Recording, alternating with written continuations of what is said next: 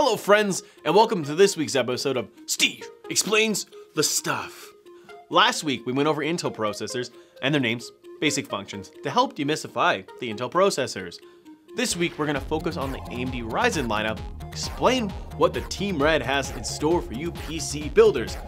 AMD has a pretty strong lineup for consumer level processors. The AMD Ryzen 3, the AMD Ryzen 5, the AMD Ryzen 7, and the big boy, AMD Ryzen Threadripper. All of these segments are unique with their core count and functions. So, without further delay, let's dive in and see what this all means. Alright, so first off, let's decode the name of the processor first. We're going to use the Ryzen 3 2200G processor as our example to help spell out all these alphagettis. So, Ryzen is the brand, pretty easy to follow as it's AMD Ryzen. Next to decode is the 3. This is a segment.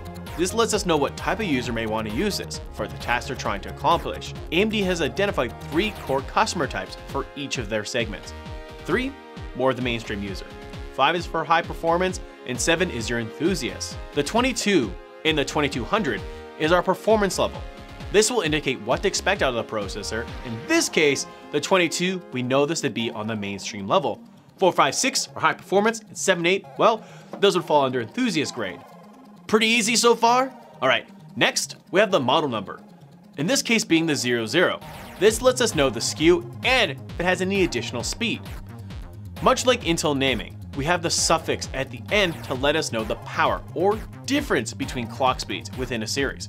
For example, we may see anything of the following: G, X, WX, or no suffix for a regular old desktop processor. Okay friends, next we're going to walk you through what the suffixes mean for your new AMD processor. You know some plain old processors with no suffix. This simply tells us that this is a standard processor. We'll start with the Ryzen 3 2200G for our next example.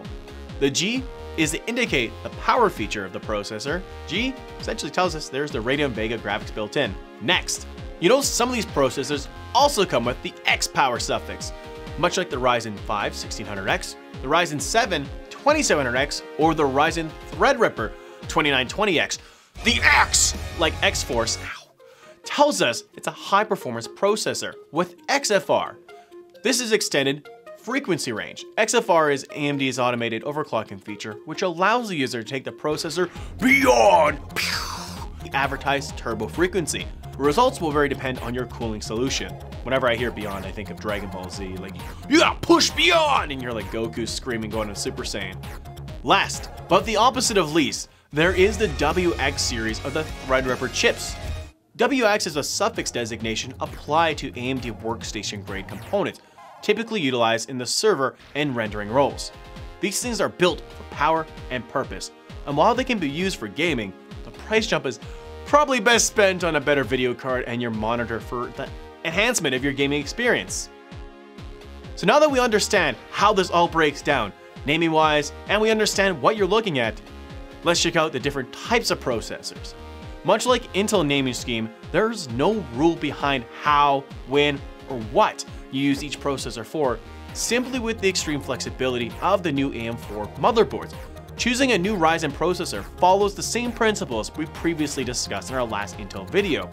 Comes down to A, what do you want to do with it? And B, what are your expectations in terms of speed? Let's say you're building a basic home computer, or getting to the beginnings of gaming.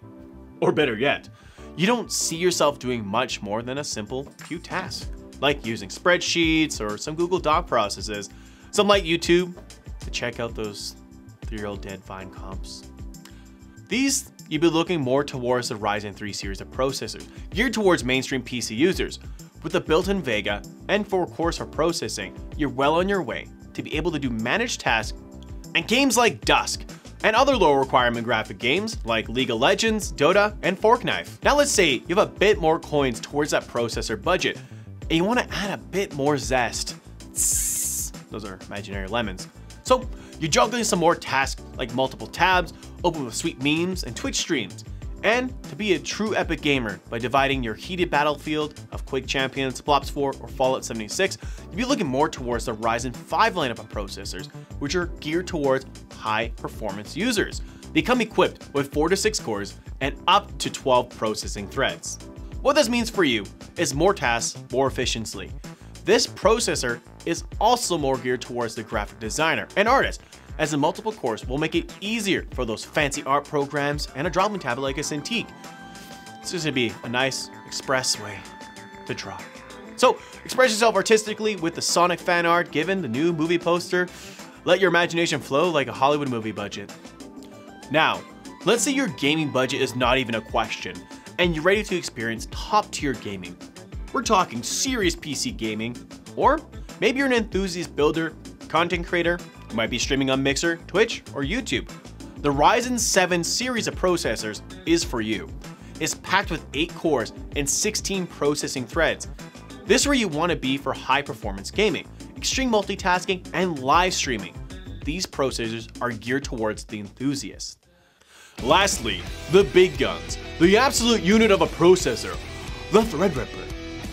You'll be ripping through multitasking like a hot knife through room temperature butter. Yum. So if you're a 3D artist, bam! There goes the rendering. Maybe you're using it for a top tier streaming rig. Bam! There goes the content creation. Studios, you name it! With 32 possible cores and up to 64 processing threads, the Threadripper is the end-all, be-all for the AMD side of consumer processors. And that's the end of our journey, our processor journey. Now, you're all PROCFESSORs. Here's your PhD. I'm so proud. You came this far. So guys, don't forget about MEXP. You know the drill. Comment, like the video, share with your dog, your neighbor Louie. Get the videos out there. You guys know how it works. Comments. You guys are gonna win this month a wicked prize from our friends at Corsair, an M65 Pro, and an HS50 gaming headset. You guys know where to follow us on social media. Facebook and Twitter are the same at Memory Express. Our Instagram is official Memory Express. Of course, guys, this is Steve from Memory Express. Thank you for watching this video. I hope it helped, and I'll see you next week. Goodbye. My back. Oh my God. Lay on the table. Just lay? Right here.